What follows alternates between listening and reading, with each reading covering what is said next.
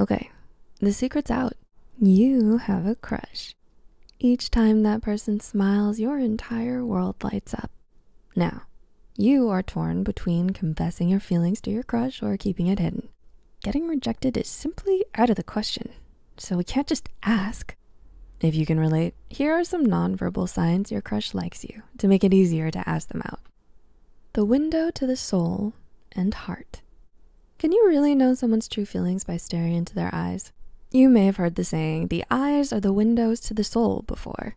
But do you know the pupils are literally the windows to the eye? Cognitive psychologist Dr. David Ludden explained that the eyes may reveal a great deal about another person's emotional state.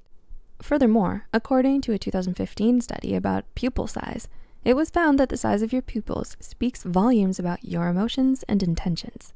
Since we can't control the size of our pupils are a genuine indication of sexual or social interest.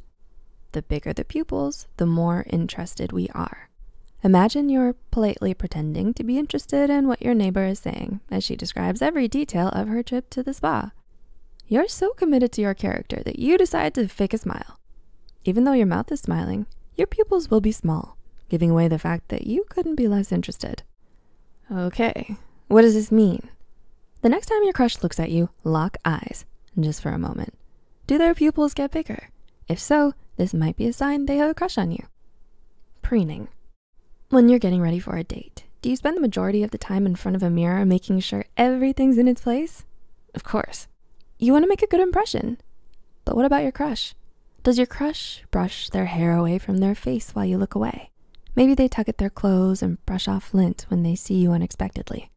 According to a study led by researcher John Daly, these patterns of behaviors oriented towards improving one's physical appearance in social environments are known as preening. Yeah, like a bird.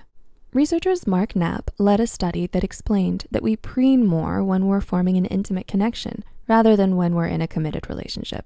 What does this mean? We usually preen ourselves in the flirting or crush phase of the relationship to get them interested more than those in a committed relationship. So if you notice that your crush has some, oh my God, how do I look moments, they might like you. Off balance or magnetism? The next time you're talking to your crush, take a moment to check how your body looks. Where are your arms and legs? Where is your body facing? Are you leaning in any direction? Couples therapist Terry Orbuck stated in Women's Health magazine that when someone is leaning towards you, it gives a signal of interest and trust. This can even mean that they want to be physically closer to you or intimate with you. How does your body look when you're mad? Crossed arms, not facing the person you're mad at? Strong stance with hip popped out if you're standing, legs crossed if you're sitting? The next time you're sitting in front of your crush, look at their body posture. Is their body angled towards you? Is their chair positioned nearer to yours? If so, there may be a high possibility that they like you. Mirror, mirror. According to sex and relationship therapist Courtney Getter, in a Mind Body Green article, we unconsciously imitate someone's behaviors, mannerisms, and other gestures when we find them attractive. This active imitation is known as mirroring. It's a nonverbal way to demonstrate empathy and affection, a signal of connecting and bonding, and that you're engaged in the conversation you're having. Does your crush uncross their legs after you uncross yours? Do they speak using the same words as yours? Professor of psychology and neuroscience, Dr. Yuri Hassan and his colleagues found that these shared behaviors are more than just mirroring.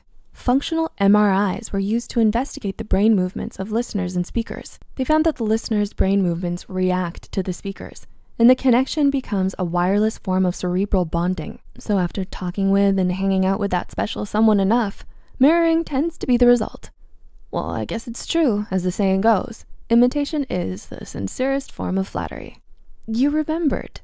Let's say one of your friends suggests in the group chat that you all go for dinner at a seafood restaurant. Suddenly your crush speaks up and suggests the new Indian restaurant instead because they remember you're allergic to seafood. Marriage and family therapist Allison Osborne Corcoran reveals in a Best Life article that when a person is interested in you, they make an effort to catch even the smallest details or things you've mentioned to them, even in passing.